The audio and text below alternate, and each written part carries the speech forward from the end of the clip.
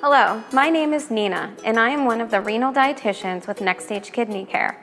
And today we're going to talk about measuring our portion sizes. It's very important on a renal diet and any diet to make sure that you're eating your foods in the appropriate portion sizes. In the kitchen, we have lots of tools to help us do this.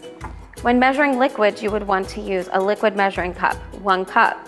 It is different than dry ingredients where you're using 1 cup. 1 cup of dry ingredients cannot be measured in the liquid cup. We also have a set of measuring spoons. This is a tablespoon. So this is good for you whenever you're measuring out your dressings and anything that you would be using of sauces and oils.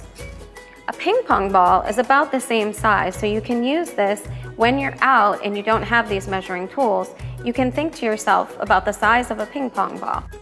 For 1 cup, the size of a baseball. You can use that in your head to eye up something that's 1 portion or 1 cup.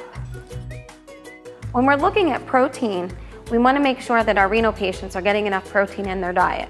One of the tools that almost every patient hears and knows is that a deck of cards is about 3 ounces of meat, that thickness, that width. For fish, sometimes it's a longer, thinner cut, so the checkbook is about 3 ounces to judge fish by.